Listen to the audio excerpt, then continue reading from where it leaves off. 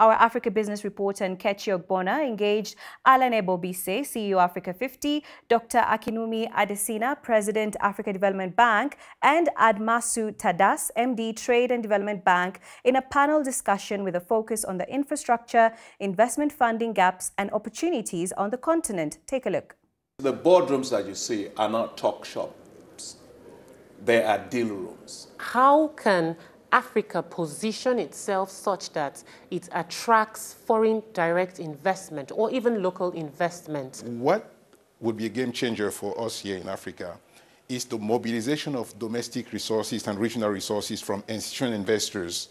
There is $2 trillion of asset under management by African institutional investors, that even if you take a fraction of this amount of money and channel it to infrastructure, you'll make a big progress in closing the gap. 10% of that would give us about $210 billion. That will close all the energy gap, financing gap that Africa has. That will close all of our annual infrastructure gap. That's why we collectively have prioritized leveraging institutional investors. One particular concern is travel and the problem with logistics. The AfCFTA has started, but we still see the hitches in movement of goods from one part of the continent to another.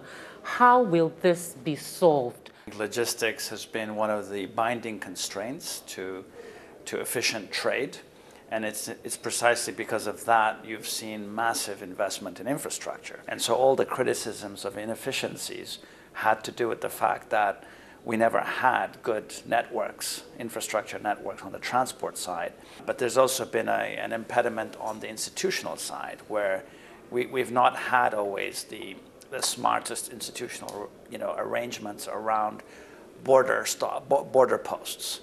Regional economic communities, the African Union Commission, have been pushing the institutional aspects of better connectivity. And this is why you see a big push on agriculture that the African Development Bank has been pushing very hard, and now industrialization is another theme that's coming on very strong. We're looking at smart mining around the climate issues.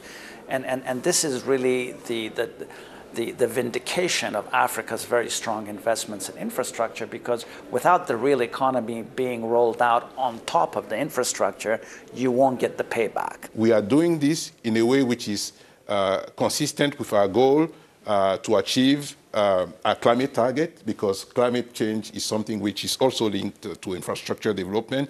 So whenever we design a project, we think about making sure that those projects are climate resilient, climate friendly. I believe the Alliance for Green Infrastructure in Africa at COP is going to be massive, but the African Development Bank, Africa 50, and others will be behind trying to make sure that Africa positions itself as funding infrastructure in a way which is climate resilient and climate friendly. I just add to what Alan said. It's very important, because there is existing infrastructure that we need to climate proof.